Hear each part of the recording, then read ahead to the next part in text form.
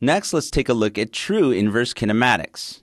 So in comp number 9, we have a few very simple shapes set up. I'll open up the timeline just a bit because this is going to require us to take a look at more expressions.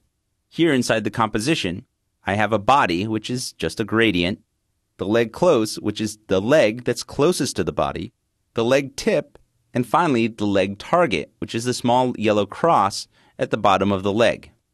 We can turn the visibility of this on or off after we've made our changes, but it's a good way to see where the position is for the end of our leg.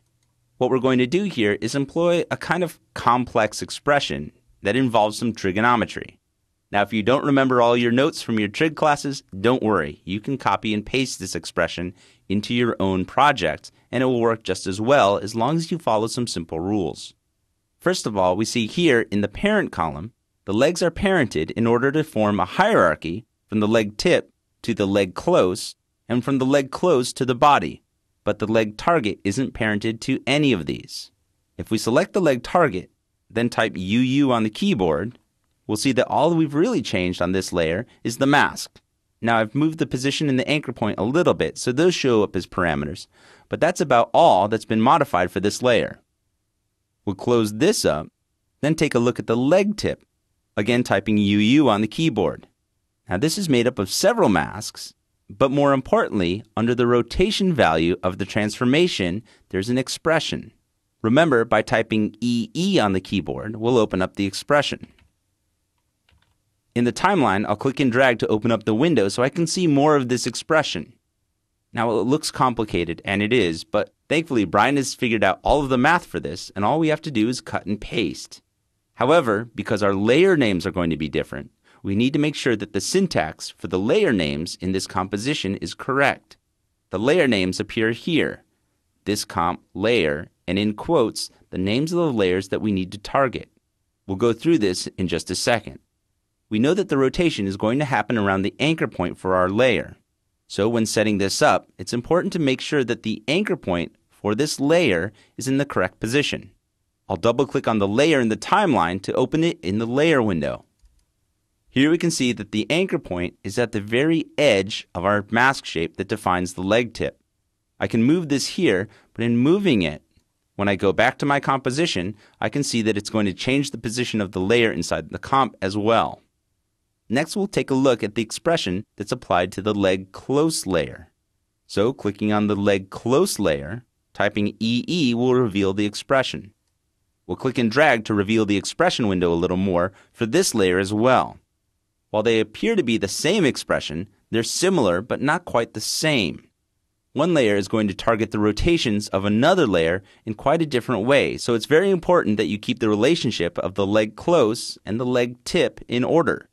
Now these might be a bicep and a forearm instead of leg close and leg tip, but make sure that you have the assignment of the expressions as well as the parenting correctly selected. An easy way to make sure that you have these correctly selected is to simply duplicate the layers. For this example, we'll simply select the leg close, the leg tip, and the leg target by holding the Shift key down and clicking on each of the layers. Next, I'll use Command D or Control D on the PC to duplicate all of the selected layers. In order to make sure that they're all next to each other, we can use Command bracket or Control bracket to bring those together. Now I want them to appear below the body, so I'll use Command open bracket or Control open bracket on the PC. You may notice that After Effects has named these leg close 4, leg tip 4, and leg target 4, rather than naming them leg close 2, leg tip 2, and leg target 2.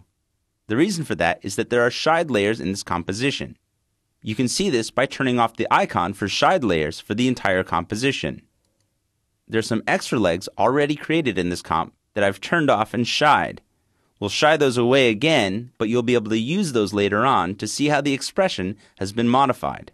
Here we've got the parenting for the leg close going to the leg body, and that's fine for the leg close number 4. If we take a look at leg tip number 4, it's going back to layer number 5, which is the original leg close. We don't want it parented to the original leg. We want it targeted to the new leg close in this group of layers. So using F2, I'll deselect all of the layers, then parent leg tip 4 to leg close 4. Next, I need to do a little repair on the expressions.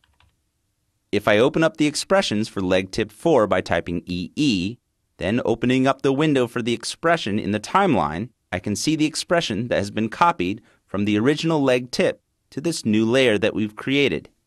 Inside the expression, I can see that link 1 is going back to leg close.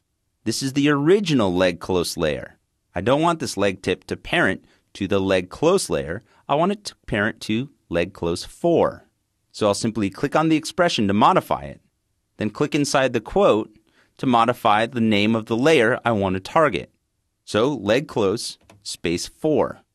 Additionally, I want to target leg target number 4. So I'll highlight the number 1 and change that to a value of 4. I'll use Enter on the number pad to accept the changes that I've made to the expression. I want to do a similar thing to the expression for leg close 4. I'll select the layer, then type EE on the keyboard to reveal the expression. I'll click and drag to open the window so I can see the entire expression. Now I can change the values of the expression by simply clicking on the expression itself. I'll change the value of the leg tip from simply leg tip to leg tip space 4. I'll also want to change the target value here from target 1 to target 4. Using Enter on the number pad accepts the change to the expression.